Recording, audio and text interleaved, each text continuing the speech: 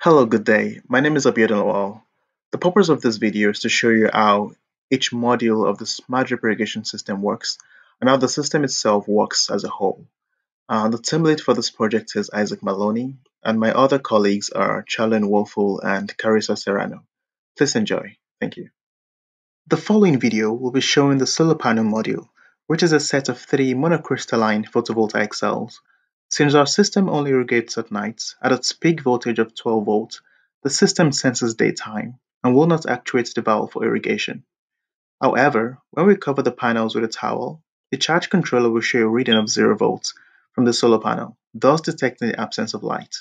When the moisture sensor reads that the soil is dry, the valve will actuate for irrigation. SDI power and solar panel test.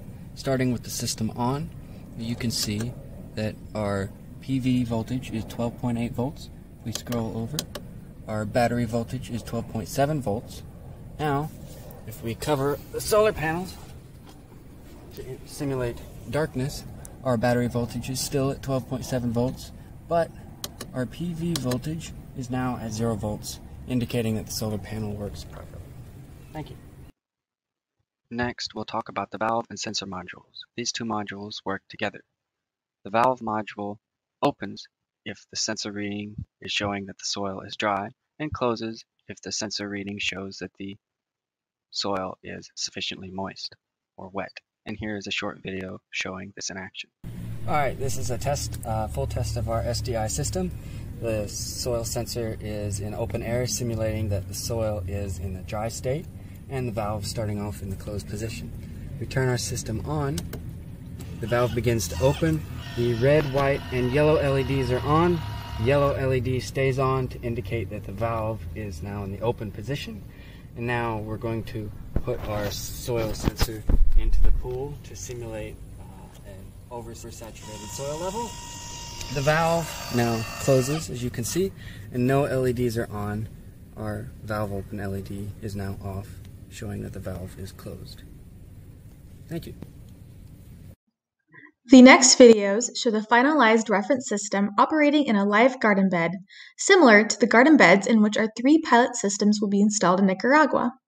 Our reference system will be kept in Houston to serve as a tool for long-term testing and to be passed down to future senior design teams. The powered reference system is secured to a stake, and the bell valve is connected to 1/4-inch hosing. The garden bed shown here has already been sufficiently watered, so the valve remains closed. To demonstrate the system irrigating the garden, the moisture sensor is removed from the soil to replicate a dry condition. Immediately, the system releases water.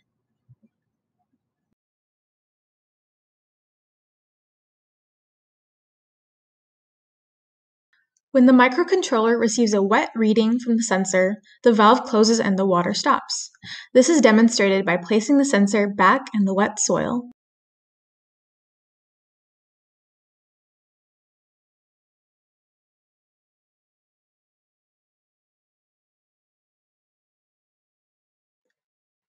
Thank you for watching the video. If you have questions relative to this project, please email the team lead, Isaac Maloney. Thank you once again.